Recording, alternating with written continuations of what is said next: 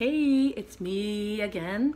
Maybe you've got zucchini like this, big crazy things coming out of your garden right now, or just like a bunch of odds and ends of bits of vegetables, which is what I'm dealing with. So my favorite thing to do to make use of basically any kind of little bit of vegetable you want to use up is to make pakora.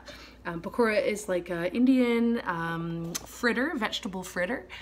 So here I've grated zucchini, I've got some carrot, I've got a little bit of finely chopped kale, some finely chopped onion, a little bit of garlic, ginger, a few green beans that I've cut small, basically whatever you have. You can throw in some herbs, it can be whatever you have. For me today it was a bit of mint and parsley. My favorite is cilantro, but my cilantro's done. So that's what's in here.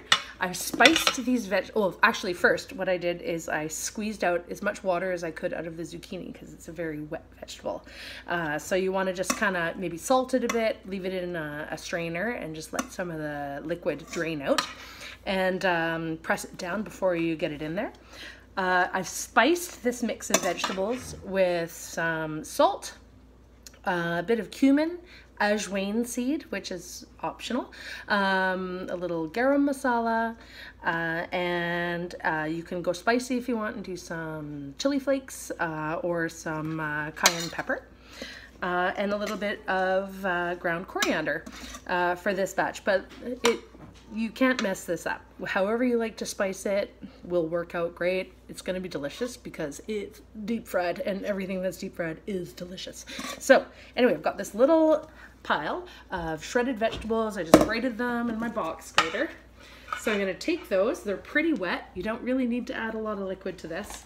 I'm going to I'll start with about a cup of chickpea flour, gram flour, chickpea flour. You can add a little rice flour. I don't have any rice flour on hand today, so I'm going to add a little bit of wheat flour. Just a little bit, a few tablespoons. More salt if you like. This is because it's going to be a little heavier with the wheat flour. I put a tiny bit of baking soda in, and then you mix that together. Now, it'll get softer over time because the vegetables just keep oozing water. So if it looks really thick, that's okay. It's going to get a little thinner as you wait to cook it. So basically you just want to put enough chickpea flour to bind the shredded vegetables together. So when you've got something that looks like this, it's like a little blob of vegetables and it's just stuck together. And then you're going to take those little rough blobs or teaspoons full and you're going to deep fry them. I just use a wok.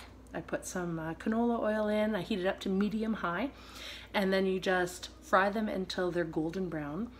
And there you have it, pakoras. Great way to use your garden vegetables and a great way to have a little treat because they are delicious. Enjoy, bye.